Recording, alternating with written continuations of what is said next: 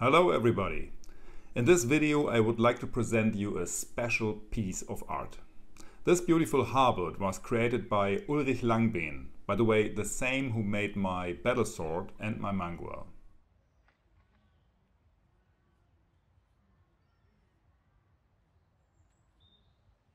This halberd is very long, as you can see, and has an extra long tip. Halberds I have used so far were a little shorter overall, and the tip shape was different. I already wrote in the title of the video that this one is a bodyguard weapon. How do I know that? I guess we should take a closer look at halberds generally first. There are early forms from the 14th century, but also late forms until the 17th century. These weapons were first used to a notable extent by the Swiss army. At that time this weapon was relatively new and classical heavy cavalry units had a hard time with this new way of warfare. Of course it was not only the weapon itself but also new infantry tactics that more and more heralded the end of an era dominated by armored cavalry. As you can often see on contemporary pictures, the halberd type of this time was more or less about man-high, maybe a bit longer, had a short point and a relatively straight axe-edge. The weapon was used for military purposes and belonged to the standard armament of the infantryman, next to spears, murder axes, pole axes, but especially firearms. However, this trend declined over time, until by the end of the 16th centuries halberds were hardly to be found in the ranks of soldiers. At this time, firearms such as crossbows and handguns dominated, especially in European urban armies. And this also changed the shape of the halberd, which was now mainly used by guards or in a more civic context. But you can also see more and more in contemporary art. The tip became longer as did the shaft, also the axe blade changed more and more into curved shapes.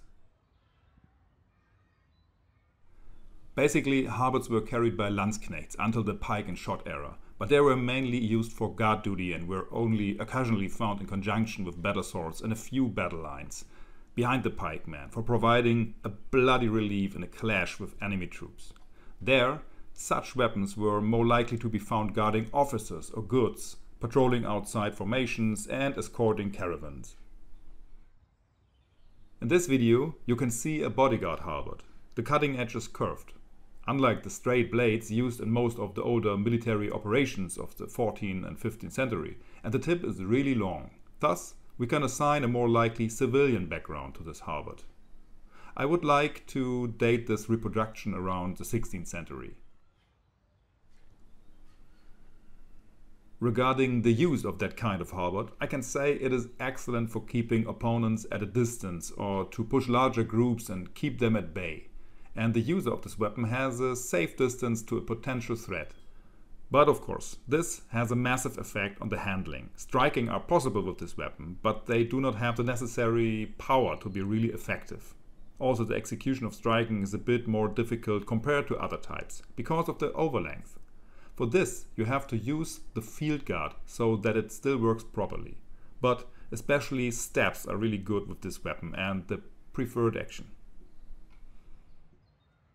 So let's take a moment to see how the weapon makes me sweat.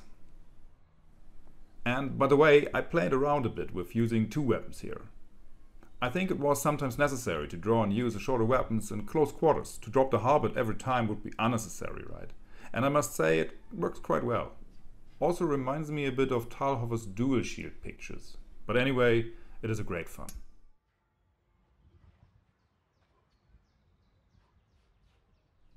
Okay, so if you plan to get a halberd for your own training, you should pay attention to the type you choose and the techniques you could learn with it. But it is best to get two, because then we can get the full enjoyment of this wonderful weapon.